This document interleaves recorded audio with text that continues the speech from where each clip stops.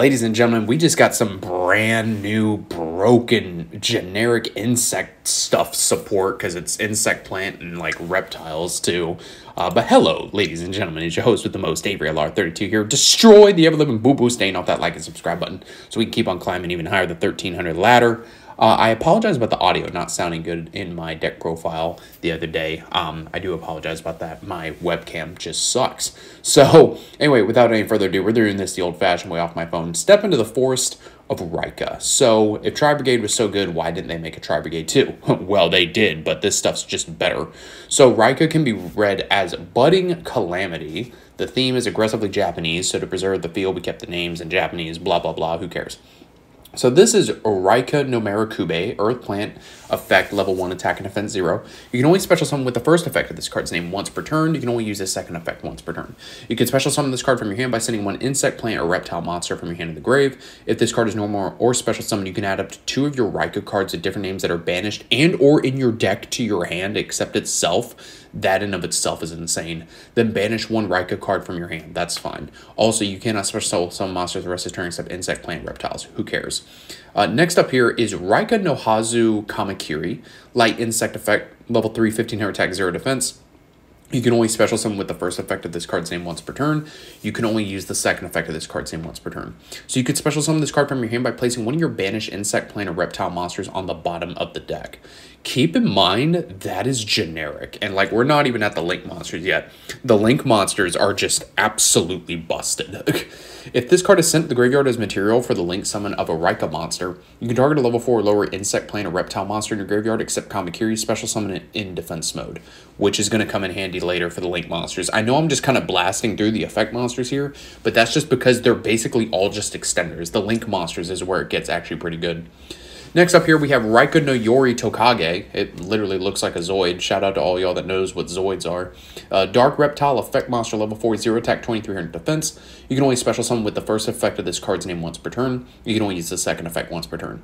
You can special summon this card from your hand by banishing an insect, plant, or reptile monster from your grave. You can discard 1 insect, plant, or reptile monster, then target a face-up monster your opponent controls except insect, plant, or reptile, return it to the hand. Being able to banish one is good because you can place one of your banished ones on the bottom of the deck to summon this one. So yeah, like I said, all of these things are just extenders. So now it's time to talk about the real bad to the bone stuff here. So this is RAIKA no Musha Dokuro. Also, the art in these cards is really awesome. Link to 1600 attack, bottom left, bottom right, 2 monsters, including an insect, plant, or reptile. So any one monster, and then any of one of these other types. So it's pretty generic. You can only use the first and second effect of this card's name each once per turn. Also, you cannot special summon monsters the turn you activate them, except insect, plant, and reptile, which is fine. You can target 1 RAIKA monster in your graveyard, special summon it in defense mode. If this card is in your grave, you can target 1 insect, plant, or reptile monster you control, place it on the bottom of the deck, and if you do, special summon this card. This card's fucking bananas. So you can bring this thing out, special summon out a RAIKA monster from your grave, link off into whatever link 3 you want, or even link climb into these, which is probably what you're going to be doing. Then you just bounce one back to the bottom of the deck to summon this guy back and continue to link climb.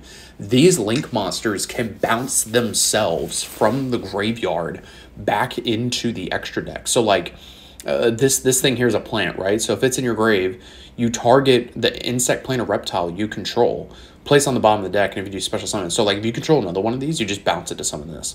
Or if you control this, you can bounce it to summon this. It's absolutely nuts. So then we have RAIKA no Ukamushi, whatever. Wind insect link effect monster, link 3, 2300 attack, left, bottom, bottom, right. 2+ monsters, including insect, plant, and reptile monster. You can only use the first and second effect of this card's name each once per turn. You can banish 2 insect, plant, and a reptile monsters from your grave. Add a RAIKA trap from your deck to your hand. So, spoiler alert, the trap card is basically an Icarus attack on crack. It's okay. I was kind of hoping for maybe an Infernity Barrier-esque trap, because that seems like what every archetype gets nowadays, but I guess they kind of wanted to be a little bit different, but it's whatever. You're probably going to be splashing all these cards into like a sub-engine for your reptile, plant, or insect deck. Maybe RAIKA Sun Avalon will suddenly be tier 0 or something. If this card's in your grave, you can target 1 insect, plant, or reptile monster you control, place it on the bottom of the deck, and if you do special summon this card, also you cannot special summon monsters for the rest of this turn except insect, plant, and reptile monsters. Are you starting to see a pattern here? Because all of these link monsters have that effect. So, you know, if you have some random insect monster on your field. You bounce it to summon this. This is now on your field. You can trigger this to bounce this to summon.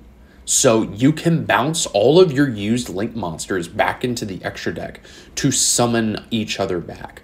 Or even if like the biggest one in here is in your grave, I think it does the same thing if I remember off the top of my head, although we're about to read it. You can just summon that out. So this one here is the RAIKA no Kursorami. This is the Link 4. Bottom, left, bottom, right, and right. 2+ monsters, including an insect, plant, a reptile monster, 2900 attack, like I said, and it's also fire. Keep that in mind. Like, this one's a fire, this one's a fire. Like, I just want to point that out. If your opponent activates a monster effect, you can make both players unable to activate monster effects in the hand for the rest of this turn. Talk about a weird-ass effect. Like, it just says no to hand traps. If this card's in your graveyard, you can target one insect, plant, a reptile monster you control, place on the bottom deck, and if you do special summon this card, also you can't special summon monsters except one of the 3 types. Next up here is RAIKA no Yugioh, Earth Insect Link Effect Monster. Link 5, 3300 attack. This is the big baddie. Left, bottom, and bottom right. 2+ insect, plant, and or reptile monsters. You can only use the first and second effects once per turn. If a monster or monsters is special summoned from your opponent's deck and or extra deck, you can pop 2 monsters on the field. Just any 2 monsters on the field doesn't target. That's pretty good. If this card's in your grave, you can target one insect, plant, or reptile monster you control, place on the bottom of the deck, and if you do special summon this card, also you cannot special summon monster for the rest of the turn except insect, plant, and reptiles. So, what you mean to tell me is that if you have all these link monsters in the graveyard, you can just go like, summon this one, bounce to summon this one, bounce, summon this one, bounce this, end on this one. You now have this guy back. That is insane. Like, to me, this whole interaction of being able to bounce the link monsters is just incredible. It gives you recursion for resources that you otherwise wouldn't have.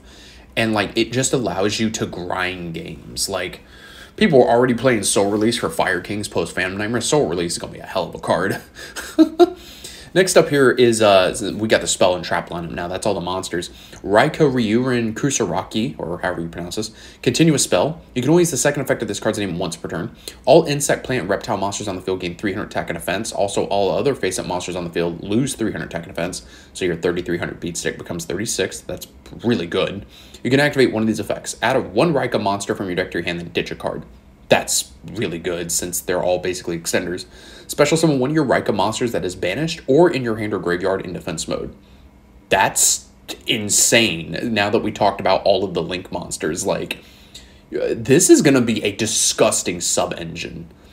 And then finally here for the trap card, we're playing RAIKA Darren Kubakara Marabari, whatever. You can only use the first and second effect of this card's name each once per turn. Target cards your opponent controls up the number of insect, plant, reptile, link monsters you control with different types. Destroy them. Cool. I don't think it's all that great. If a face-up insect, plant, and or reptile monsters you control is destroyed by battle by card effect while this card's in your grave, except the turn it was sent there, you can banish this card, then target one monster your opponent controls, destroy it. So, TLDR, what do I think about this? This is an insane, like, sub-engine to use in any insect, plant, and reptile deck. Obviously, I don't know off the top of my head all of, like, the best insect, plant, and reptiles. Like, who knows? Maybe since the alien monster archetype is reptile, maybe this will be good. I don't know. I think RAIKA Sun Avalon will be even better now. Like, I don't see why RAIKA wouldn't play this. It seems like it's really good, especially since they're all plants. And again, like, being able to bounce these or any insect, plant, or reptile on your field, just place it back on the bottom of the deck or to the extra deck and just summon these back seems absolutely bonkers. Like, it gives you such a, it gives you such a good grind game. Like, I'm really impressed with these cards. I think Legacy of Destruction is going to be a really good set. Now that we've seen, like, you know, Yugi's retrain of cards, and now we've got these RAIKA cards. Like, we've got RAIKA, now we got RAIKA. RAIKA and RAIKA both deal with plants. I think Konami knew what they were doing. Guys, let me know what you think about this down in the comments below. Is there something I'm totally missing with these cards? Like, usually whenever I read these cards, just off the top of my head, I try and think of things that seem good. And this does seem really good. So, but maybe there's a combo that I'm just not noticing, or maybe these cards are actually bad. But let me know down in the comments. Guys, thanks for watching. I'll see you in the next video.